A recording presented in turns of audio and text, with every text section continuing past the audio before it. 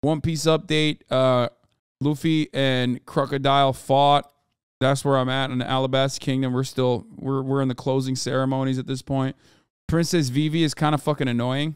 Like, one of the things that I find particularly cool about One Piece is that the female characters have like really cool backstories and they're strong. They're like, some of them are sexy, some of them are not sexy, but it doesn't matter. They're all like equally as strong as the male characters. You don't usually see that in anime to that same degree. Even though the sexy ones look exactly the same. I feel like my man only knows how to fucking draw one body type. And I'm not even hating on it because, god damn, it's a good body type. I mean, Miss All Sunday, whoo! Woo! Nico, woo! God damn. I mean, holy shit, dude. I know it's 2D, but fuck me. That is a beautiful character.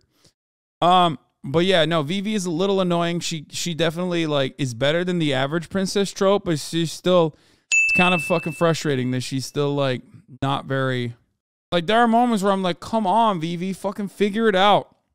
There were a couple desert episodes, I think they were fillers, that I watched where she was like, oh, before I forget, oh, I can't believe I forgot to mention this, but, like, the desert crabs are really dangerous. And I'm like, bro, why didn't you say any of this? I know it's a narrative vehicle, but, like, god damn, she kept saying like, oh man, that's crazy. Bro, use a filler guide? I have been using a filler guide. Anyway,